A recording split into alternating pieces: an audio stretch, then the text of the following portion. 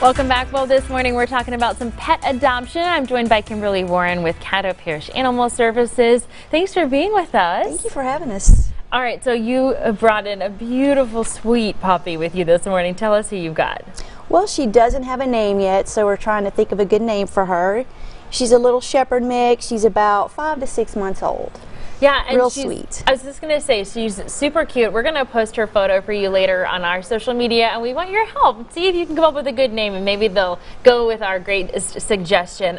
But tell us a little bit about the adoption process when you do get an animal from the shelter. So when you're interested in an animal, you fill out an application, and then all of our animals come with microchip, vaccinated, spayed or neutered, and dewormed. So they have everything done, and it's only $50. I was just going to say the coolest thing is that you're spending $50, but you're getting so much for that money, because if you were to take your dog somewhere to get, it would cost way more than $50 for that. Probably hundreds. It probably cost you $50 just to go to the vet's office. Oh yeah, right? yeah, definitely. Yeah, so it's a bargain. It's a great deal. I was just going to say, and you're rescuing a dog. You're truly saving them.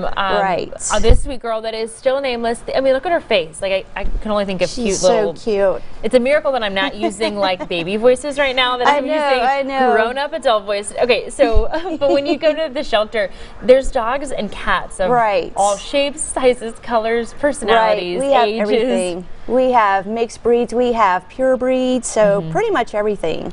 Everything that you could imagine. And so when you're thinking about it, and the great part is too that if there's a dog that you see on their social media, you guys are keeping it updated online. You can come in and say, I see this dog online, I think this is my forever pet, and you can meet the dog. Exactly.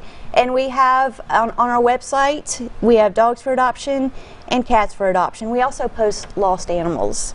So if you go to caddopets.org, you can see everything. And so we are going to be posting all of this sweet girl's information for you up on our website. The personality is amazing. Whenever you bring a dog into like a newsroom like this, you've got adults, you've got noise, machinery, and so it's always fun to see how they respond. She's just relaxed.